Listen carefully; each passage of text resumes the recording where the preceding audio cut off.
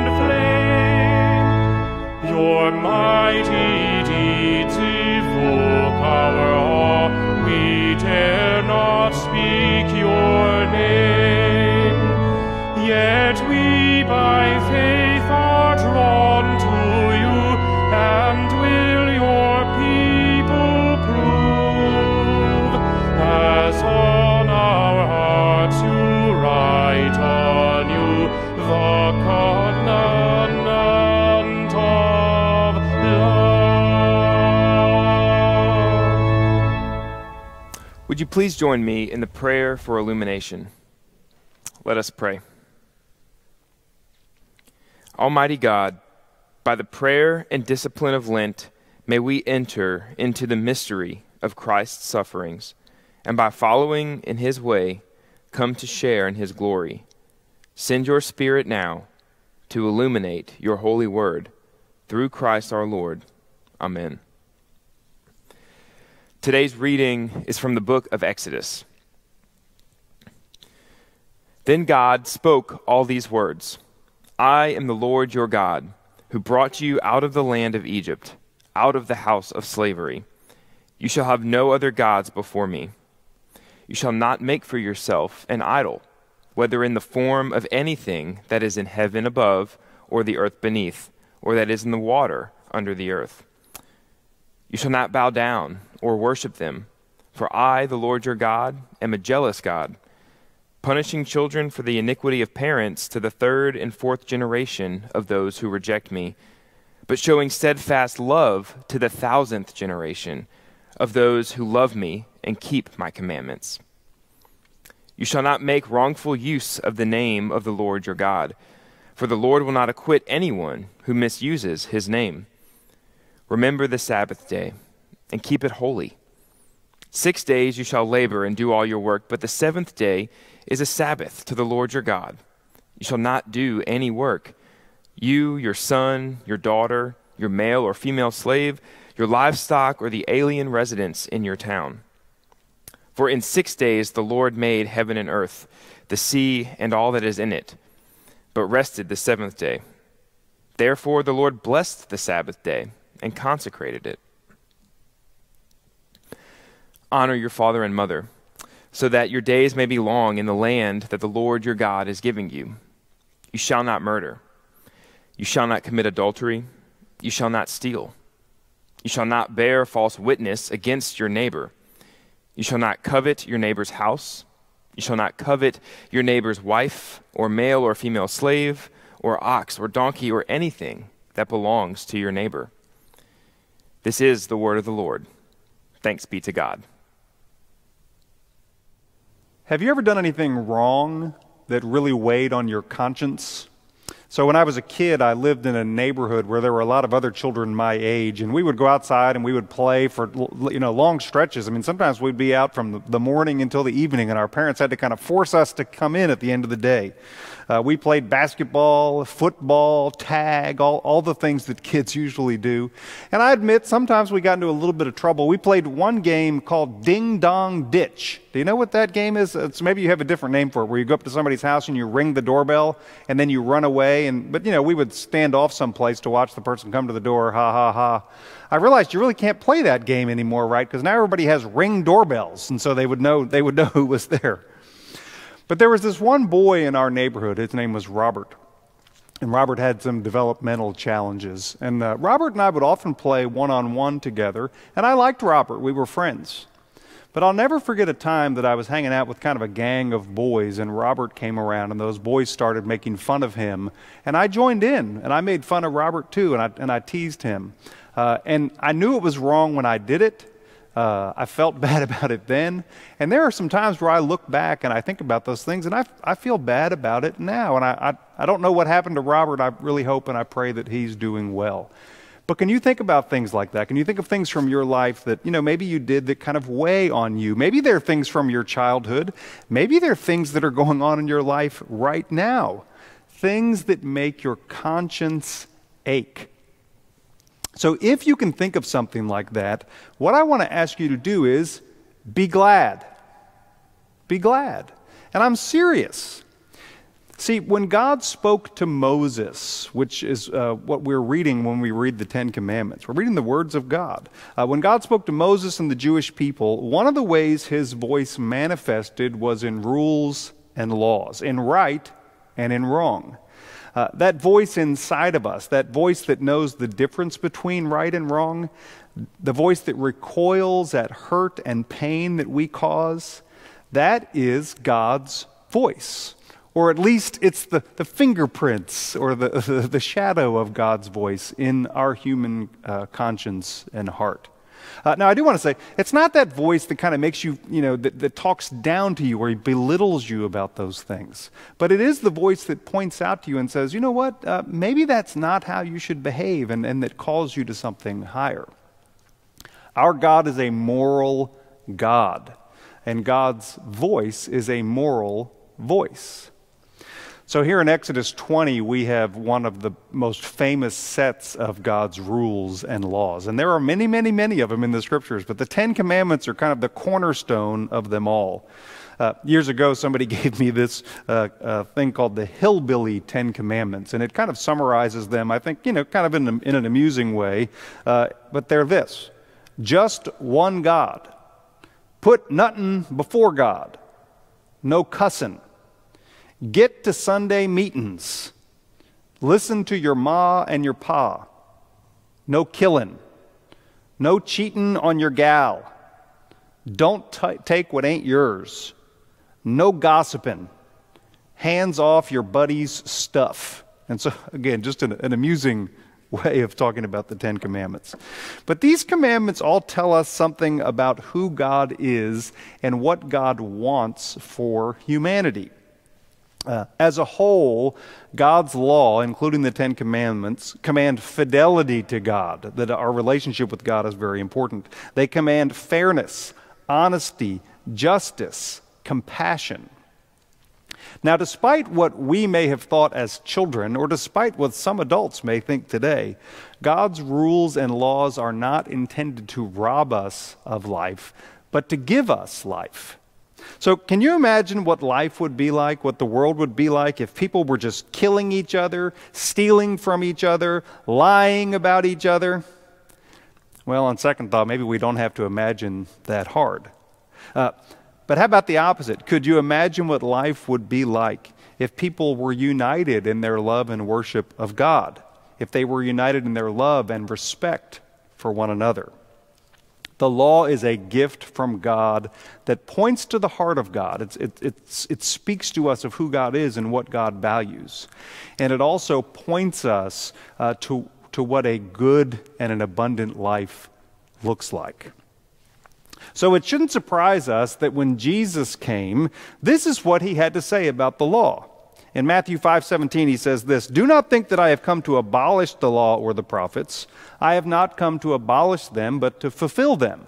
A lot of people say, well, Jesus came now, we don't have to worry about the law anymore. But why would Jesus do that? If the law is partly the voice of God, it's God's call to goodness, and if it's partly showing us the way to life, why would Jesus, rule out the law? He doesn't. He says, I came to fulfill the law.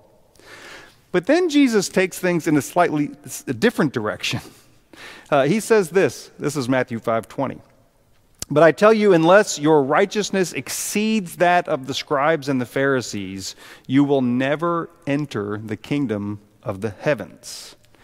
Now listen, the scribes and the Pharisees were some of the strictest law keepers of Jesus' day. They were experts in the law. They had spreadsheets for the law. I mean, they were masters of it. They were like rule accountants or rule engineers, and no offense to accountants or engineers. And yet Jesus tells us when it comes to following him, we have to do better than them. Then Jesus goes on, and this is really kind of the whole tenor of the Sermon on the Mount. He goes on to say things like this: "You've heard it was said, 'Thou shalt not murder.'" Well, where did we hear that? We heard it in the Ten Commandments. Jesus says, "You've heard it was said, 'Thou shalt not murder,' but I tell you, if you have anger in your heart against your brother, you're in danger of the fires of hell." He says, "You've heard it was said, 'Thou shalt not commit adultery.'" Well, where does it say that? It says it in the Ten Commandments. And Jesus goes on to say, "But I tell you that if you look at a woman with lust in your eyes, you're guilty of adultery." He goes on to say, "Thou shalt not bear false witness." You've heard it was said, don't tell lies. Well, where did we hear that? In the Ten Commandments. But he says, "I say to you, yet let your yes be yes and your no be no." See, it's not enough for us just to not murder. Jesus says we are to become the kind of people who don't hate. It's not enough just to not commit adultery. Jesus says we're to become the kind of people who don't treat one another as objects of desire. It's not enough that we just don't lie. Jesus says we are to be people who live and radiate truth. So let me ask you, when you hear that description of being that kind of person, a person who doesn't have hatred, a person who doesn't objectify others, a person who speaks truth, is that something you want? Are you tired of the hurt and the pain that you see in the world? Are you tired of playing a part in that hurt yourself? Do you want to be a part of God's good and right-making in the world? Do you? Do you know where all of that starts, where that begins? It begins right here, right here. And do you know how? Do you know how to begin to move in that direction of being that type of person? So we're in the season of Lent, and it's a time of self-examination, a time where we're really asked to look at our lives and ask ourselves maybe some hard truths. And so I think how we do it is we can start by looking within. We can examine our hearts and our lives. Do you have a voice inside of you that's pointing you to places that need redirection, places that need healing, places that need new life? Are there things in your life that you see as harmful and you experience as harmful to yourself or to others? Learn God's law and apply it to your life in the best of your abilities. Not in a rigid, accountant, rule-keeping kind of way, but in a life-giving, God and other-honoring kind of way. If you want to know, really, I encourage you to read the Sermon on the Mount, which is Matthew 5 through 7, which is sort of Jesus' interpretation of the Ten Commandments. Strive to be a person of moral excellence in all things. It matters. So just last week, a friend of mine called me and encouraged me to try to sign up to get a COVID test someplace, because word had gotten out that preachers or clergy were invited to get a COVID test. So I went online with one of the local websites and started filling out the form and filling out the information. And one of the questions that was asked is, have you been exposed to somebody who has COVID in the last 14 days? And I checked off yes. I had been. And of course, the sign-up form immediately booted me out. And I told my friend, I said I couldn't sign up because it booted me out. It asked me this question about, had I been exposed to somebody in the last 14 days? And I put yes. And my friend looked kind of funny at me and said, "You're so honest." And it was just kind of a funny moment. I was like, should that really be a surprise that we're so honest? Strive to be a person of moral excellence in all things. And I can tell you that part of myself I felt much better about than the part of me that teased Robert so long ago.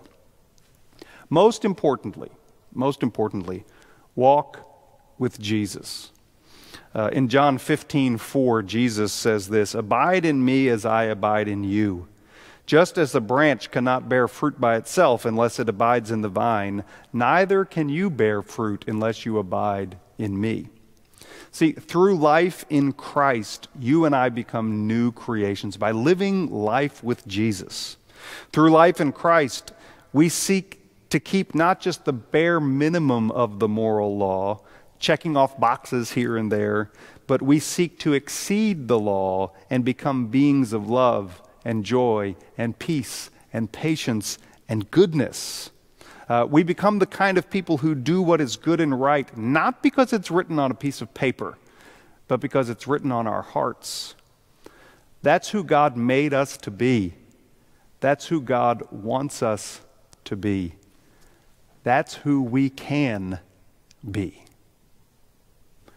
In the name of the Father, and of the Son, and of the Holy Spirit.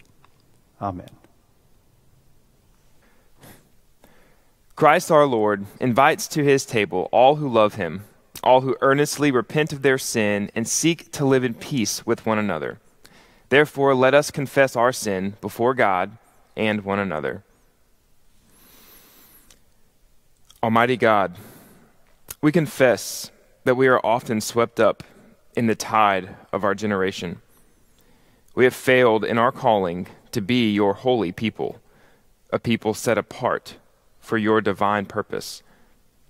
We live more in apathy, born of fatalism, than in passion, born of hope. We are moved more by private ambition than by social justice. We dream more of privilege and benefits than of service and sacrifice. We try to speak in your name without relinquishing our glories, without nourishing our souls, without relying wholly on your grace. Help us to make room in our hearts and lives for you. Forgive us, revive us, and reshape us in your image.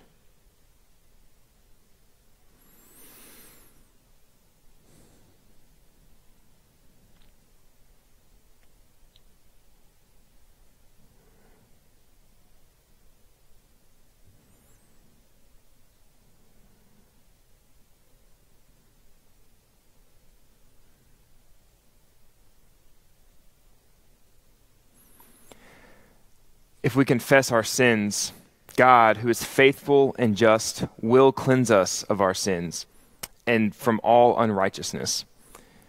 May the Almighty and merciful Lord grant us remission of all of our sins, true repentance, amendment of life, and the grace and the consolation of the Holy Spirit. Amen. And now, as people who have made peace with God through our confession and believe in our reconciliation and forgiveness, let us make peace with each other and with our neighbors by extending the peace of Christ to each other. Peace be with you. So I want to invite you to a few things that just intending to our life together as a community of faith. And you'll find links for all of these on whatever site that you're worshiping on. And the first thing is to take a moment and fill out a connection card. Connection card is a way you can just let us know that you're worshiping with us. We're glad that you chose to worship with us, but we'd also like to know that you're here. And just take a moment, click on that link that says connection card, give us your name, your email address, and we just want to be able to welcome you and say thanks for worshiping. You'll also see opportunities to fill out prayer requests, and it's our privilege to lift those joys and concerns before God in prayer. And then finally, you'll see opportunities to give. You can give via text message. You can give on our church's website, and you can always mail a gift to the church as well. So here in Louisiana, our governor has announced that we are entering into phase 3 of our COVID recovery. And because of that, some restrictions are being lifted. And so we're making a few changes at First Methodist Church that I want to make sure that you know about. First of all, we are going to ask people to continue to make registration if you're going to come to in-person worship. And we're going to continue that through Easter. Easter is often a high attendance Sunday, and we just want to make sure we're monitoring the size of our crowds as we head into that weekend. But after Easter, we're going to stop doing asking people to make registrations to come to worship. We will increase the number of people in our sanctuary worship services from 150 to 200, and we're going to increase the number of people in our America Street service from 75 to 100. We still will ask people to wear masks. We'll still ask people to practice social distancing and also ask people to do the hand sanitizers and all that stuff, but we're going to increase the number of people that we're letting into the building.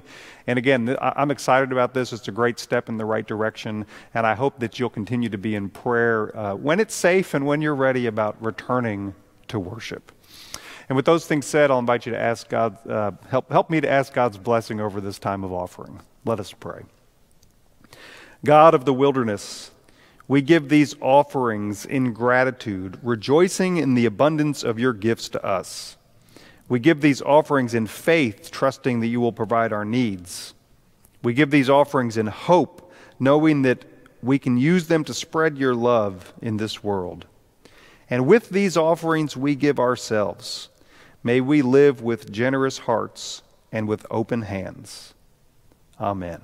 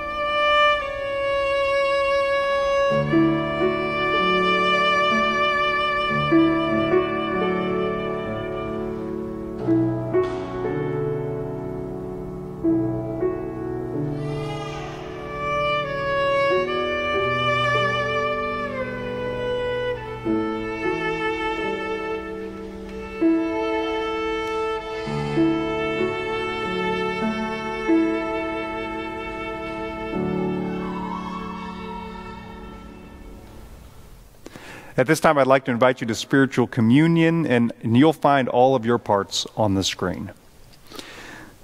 The Lord be with you, and also with you. Lift up your hearts. We lift them up to the Lord. Let us give thanks to the Lord our God.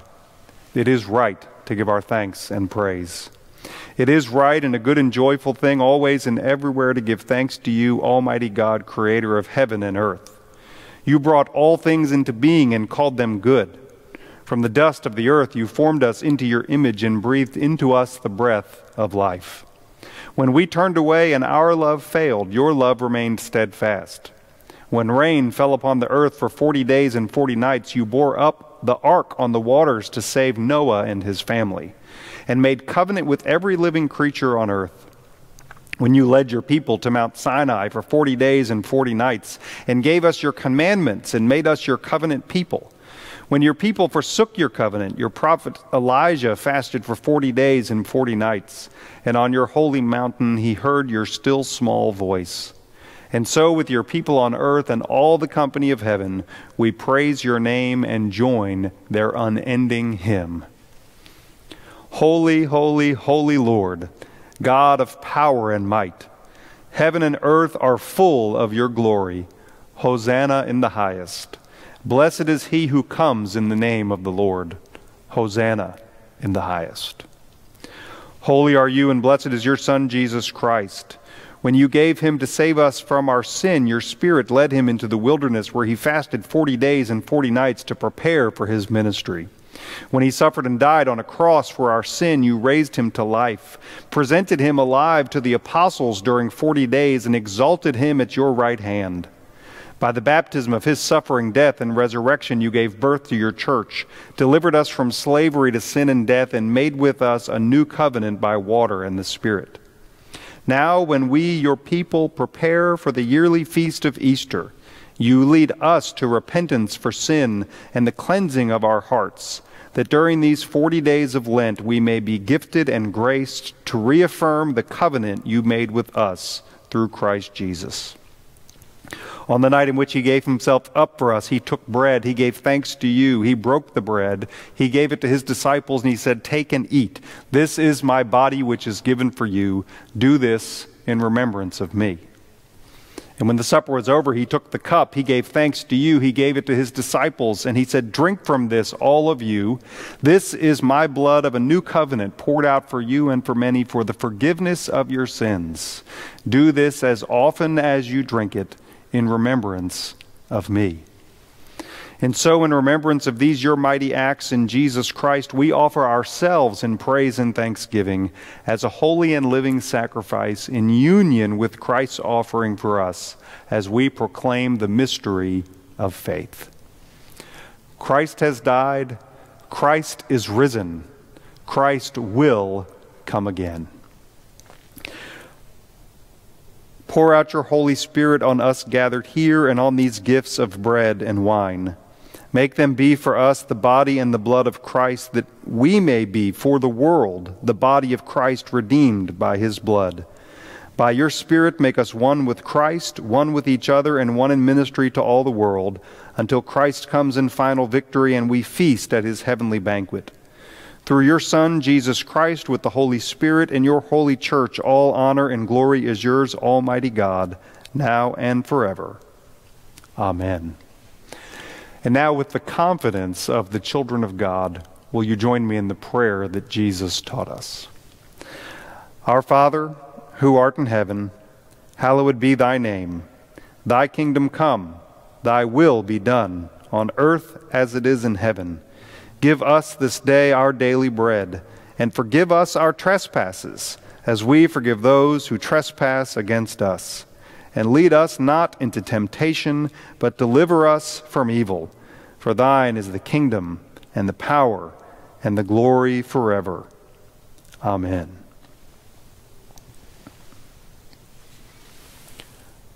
This is the body of Christ, which is given for you.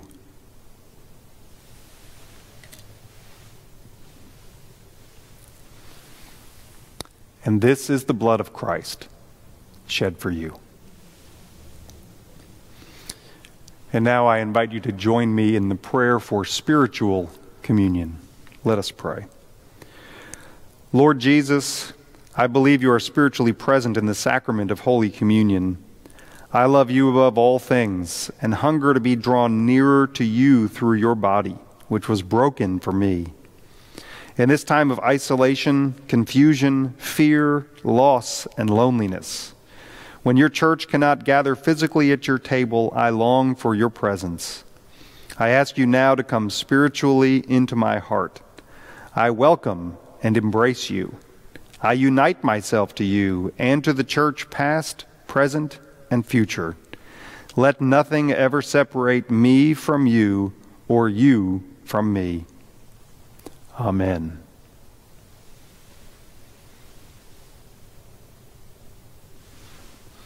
And let us pray.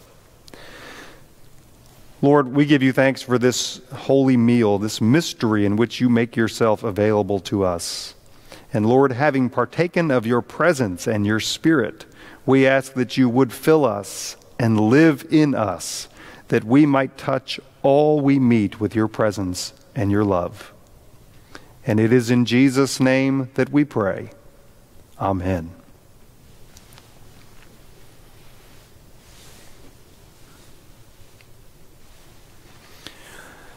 So it's my privilege always, as an act of worship, to extend to you the invitation to consider making First United Methodist Church your church home. We do ask our members to confess their faith in Christ and to make promises to this community of faith to support it with your prayers, your presence, your gifts, your service, and your witness. And in return, the community makes those promises back to you. But we have a gathering that we call Believe and Belong, where we discuss these things. We talk about, what does it mean to believe in Jesus? What does it mean to belong to a community of faith? And if you're at the very beginning of your Christian journey, maybe Jesus is just beginning to nudge your heart, or if you've been at this for some time and are looking for a church home, we'd love to invite you to come and be a part of that conversation. The upcoming dates are March 21st and March 23rd, and you can reach out to Karen Miliotto for more information or to let us know that you're coming. And now I want to invite you to join in our closing hymn.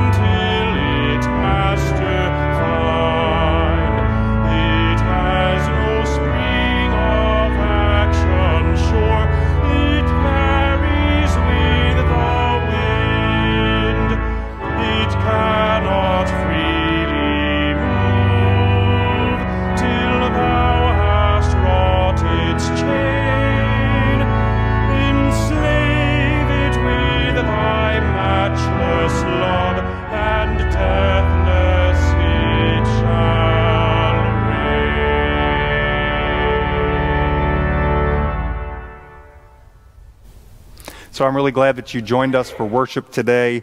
And I want to end just to remind you to think about the theme that we've been talking about today. Are you tired of the hurt and the pain that you see in our world? Are you tired of playing a part in the hurt and pain yourself? Do you want to be a part of God's good, right-making work in the world? Then examine yourself, look within. Listen to that voice of conscience. Abide in Christ and allow Him to begin to inform your decisions and your actions. Live a life of moral excellence. That is who God made you to be. It's who God wants you to be. It's who you can be. Now go and be it. In the name of the Father, and of the Son, and of the Holy Spirit. Amen.